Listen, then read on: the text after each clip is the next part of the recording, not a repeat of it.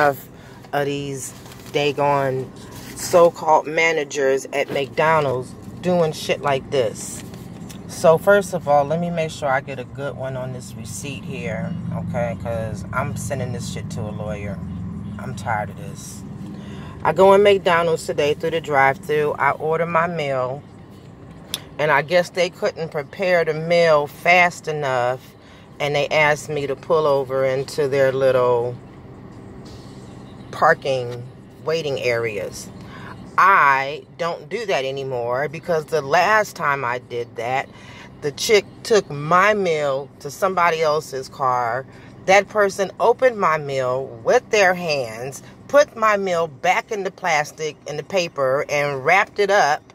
And then she held it, opened it up with the paper, opened the sandwich up itself, closed the sandwich back up, folded the paper back up, put the shit in the bag, and then brought that shit to my car.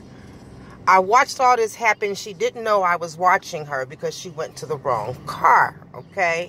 By the time the bitch got to my car, I was already ready to jump out and take her by the neck. First of all, it was an older woman. She should have known better. It wasn't no young kid. And I don't care who it is. Any human being should have known better than do some trifling mess like that.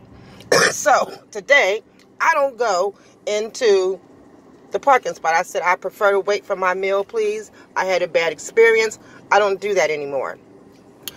This motherfucker brings me back a raw-ass fucking burger. Do you see this?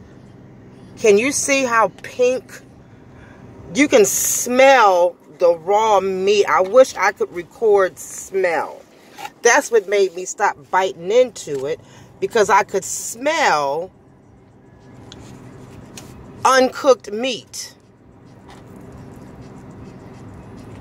Now, I probably shouldn't curse when I made this video, but I'm so pissed off right now because my time is precious. When I come to lunch, I need to get what I gotta get and go. Look at this nasty ass crap. And they just gonna hear about it. I don't care.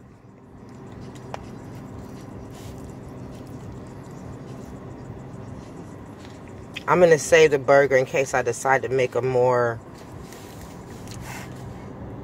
professional rendering of this incident. This is my favorite burger from McDonald's. Like, this is the baddest shit they ever put out, in my opinion. I don't believe... I'm about to go back up there. Stay tuned, because I'm going to pause this and start it back up when I walk up in there.